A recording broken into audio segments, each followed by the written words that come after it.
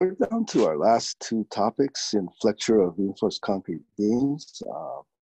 We're going to talk about T-sections, and then we'll end with a discussion of slabs.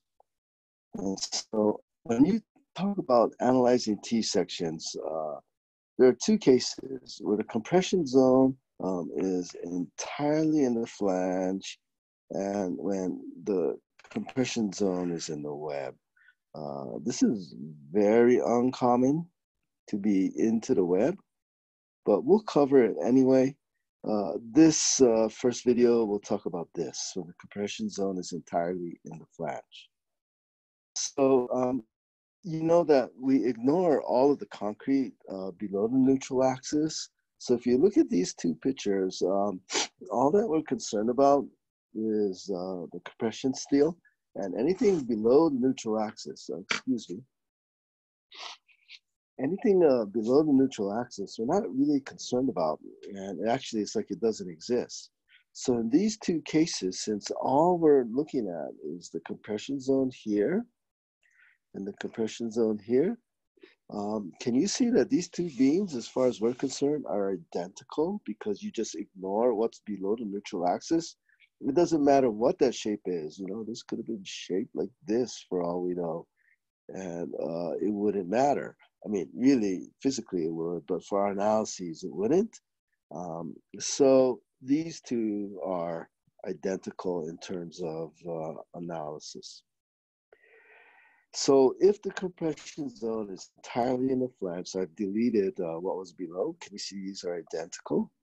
Okay, so they're exactly the same. This means everything you've learned in the previous videos on rectangular beams are all good. The formulas, the procedures, everything, the charts, everything, except there's one exception. Okay, so the exception is that AS min, remember AS min has to do with MN has to be greater than the cracking moment. And so the cracking is happening down for positive moment, it's happening down in the web. And so AS min, the area steel min, is, we were calling this rho min. The greater of these two were rho min. But the area that you multiply it, B times D, is B of the web. Okay, so when you calculate AS min, you are gonna use B web. However, when you calculate rho, you're gonna do AS over the compression with BFD. And this is gonna be a small number because BF is big, okay? But AS min, so this might be less than rho min, but that'll be okay if AS is greater than AS min. And so the catch is rho uses BF, but rho min will be times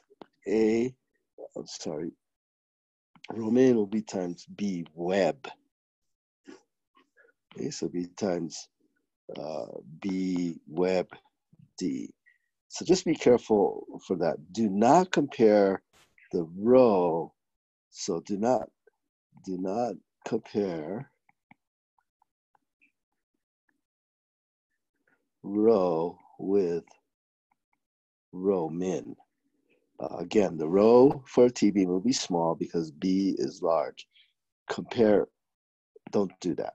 Compare AS with AS min, where AS min is rho min times B web times D. Okay.